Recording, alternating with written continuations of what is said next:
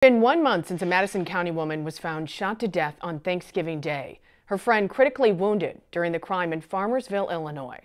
Only on 5 on Your Side, the survivor's family talks to our Robert Townsend.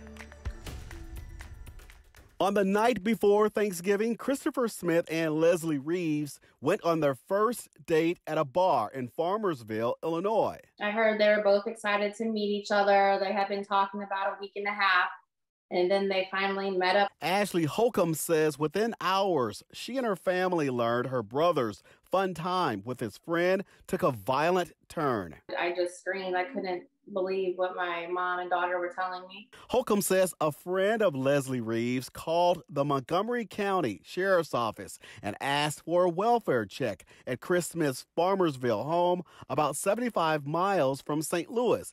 Deputies went there and found the 45-year-old Reeves shot to death in the living room. A critically wounded 48-year-old Chris discovered in his kitchen.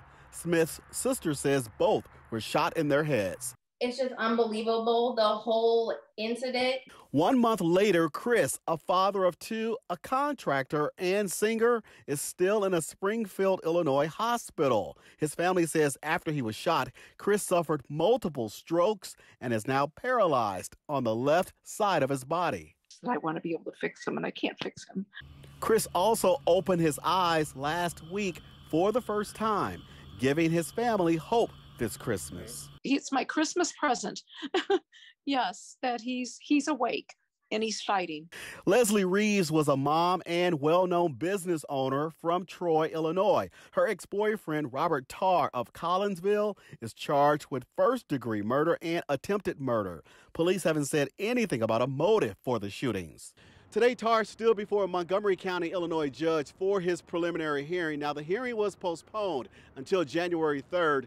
Meantime, Christopher Smith's family vows they will follow the case until the end.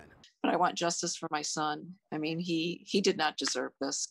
Robert Townsend, 5 on Your Side. Chris will undergo another surgery on Monday. The suspect remains in jail on a $3 million bond. The director of the